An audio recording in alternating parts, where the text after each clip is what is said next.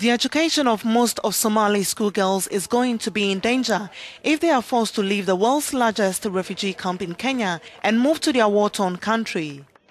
Youngest Nobel laureate Malala Yousafzai Tuesday warned it can be disastrous.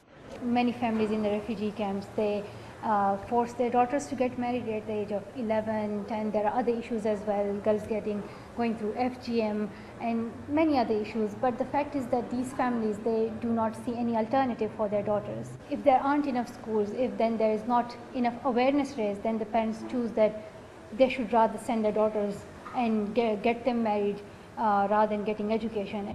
Malala, Pakistani teenage education activist, marked her 19th birthday by visiting the Dadaab refugee camp to inspire refugee schoolgirls to stay the course amid plans by the Kenyan government to close the camp.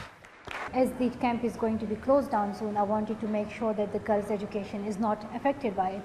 And the fact is that many girls spoke to me today and they highlighted that there should be arrangements made for them in Somalia if they move there.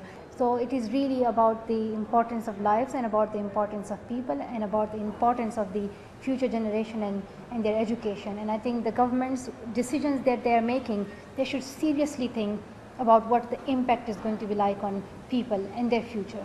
The UN is helping out. They are providing families returning to Somalia from Dadaab vouchers to pay for private schools, which can cost around $20 a month. Between 500 and 1,000 Somali refugees voluntarily return to Somalia from Dadaab each week. Over 14,000 have returned since December 2014.